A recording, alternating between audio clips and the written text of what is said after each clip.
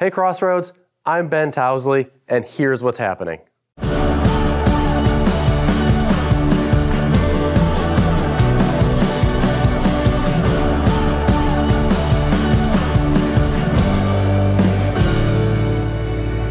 The fall food drop is quickly approaching, and there are many ways that you can make an impact.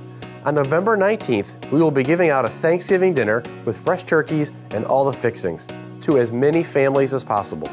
To do this, we need your help. Grab a bag now to donate food, or use your own bag. For a food donation list, scan the QR code below. There are also opportunities to serve on Saturday, November 19th, distributing food at the food drop. For more information and to sign up to volunteer, visit our website or scan the QR code. Believe it or not, Christmas is quickly approaching. Now it's possible you may have already started to decorate, or maybe you're a normal person like me and you don't start decorating until the day after Thanksgiving. But either way, as we look forward to this exciting time of the year, we want our focus to be on the heart of the season, giving. As you may have heard last Sunday, the 2022 Heart of Christmas has begun. This offering will help us share the love and generosity that God has shown to us.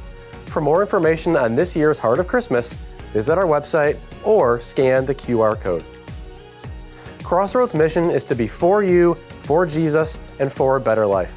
One of the ways that your generosity helps Crossroads' mission is by allowing Crossroads the opportunity to have a staff team in place that can coordinate, lead, and equip our church. We strive to be the best for Crossroads, for Jesus, and for you. Thank you for your generosity.